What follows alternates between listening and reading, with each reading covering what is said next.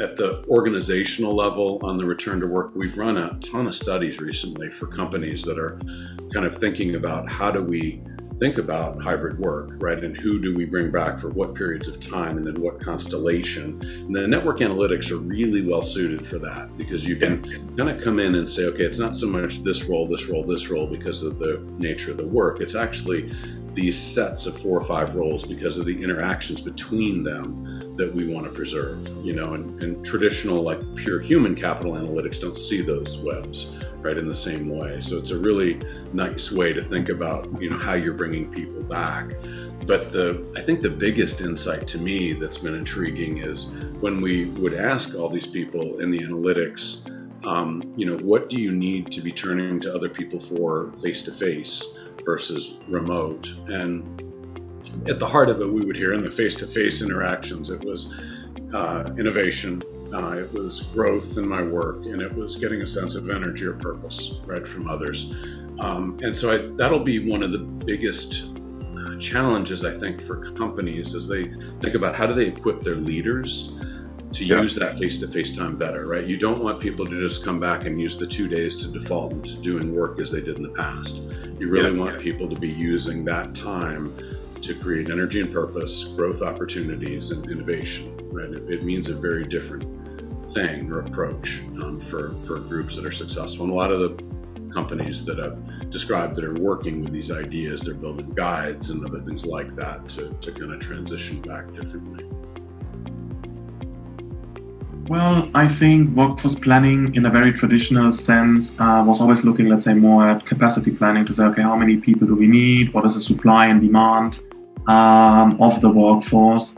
Potentially, if you're going through, let's say, the huge disruption in many industries like digitalization, you're also factoring actually automation to say, okay, how can I actually perform the same amount of work with less people because technology is actually enabling me or me as a company to do work more, let's say, efficiently.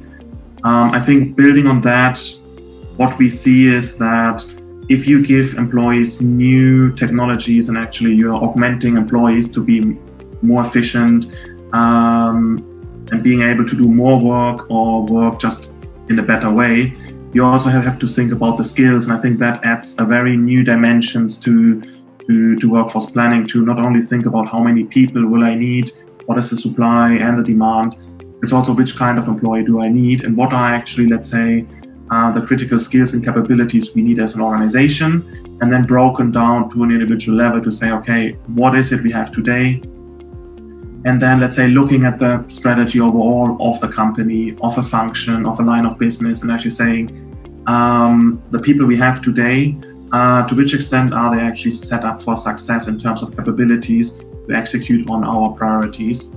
And I think this is, let's say, really a crucial element where we see, especially in the context of digitalization, to say how can we really set up our employees with the right skills, and then building in, let's say, a third dimension, which is, let's say, all around org design, to say when we know how many people we need, which kind of skills and capabilities do we need, what is also then the right organizational setting, and then in the end closing the loop, also looking into the org design to really ensure that we can execute our business priority the right way and really leveraging the full analytical capability, reporting through, let's say, data-driven.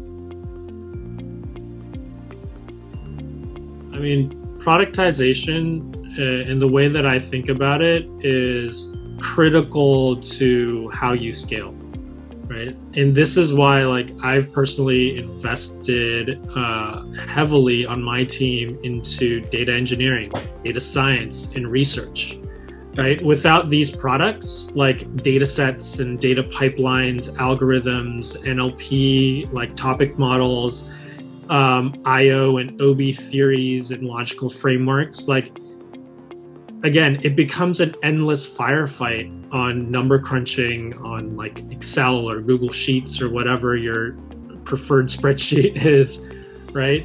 Building decks that need to be refreshed every now and then when an executive remembers, oh, I like that. Like, can you refresh that for me so I can see if it's still applicable, right? And that, I think, wipes consultants and analysts and people analytics out. Like that sort of Groundhog Day, experience is really sort of demotivating, right? Yeah. And so especially like at Salesforce, when we're adding all these new employees and all these new leaders, creating the right product infrastructure is critical to getting all of the new people leaders plugged in and ready to go at scale, right? And so that's why we constantly think about it from a product perspective, because of our growth, because we're bringing in all of these new people, all of these new leaders.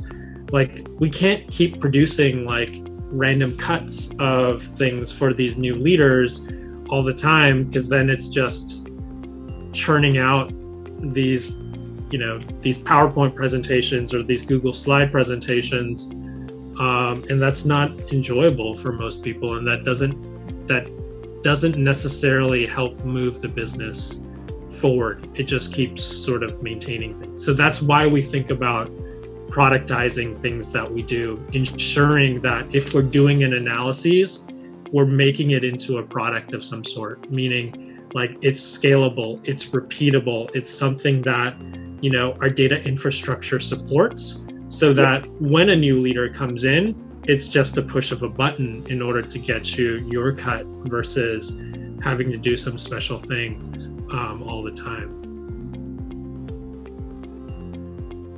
I was lucky when I stepped into this role to already have this incredible people analytics team that was already established. I've talked to a lot of my peers who don't have as rich of an organization, or don't have an organization, and are starting from scratch. And so to step into this role and have this incredible team, I would say data is used in everything. And in fact, I'm pulling together a deck for the board in June, and for our exec staff, where I do my annual people update. And I was just reviewing the deck yesterday, and it's all data. Data then leading to insight. I mean, truly, the way I'm organizing the deck is to say, what is the insights we're getting around recruiting and our ability to attract talent, and especially versus the competition, and what does the data say? What's the insight? What's the so what for the board? What's the so what for our exec staff? What are we seeing around manager excellence, and what our employees are saying around what works with managers? What are the behaviors that are most valued? What are the behaviors that are the biggest detractors? And how do I share that data?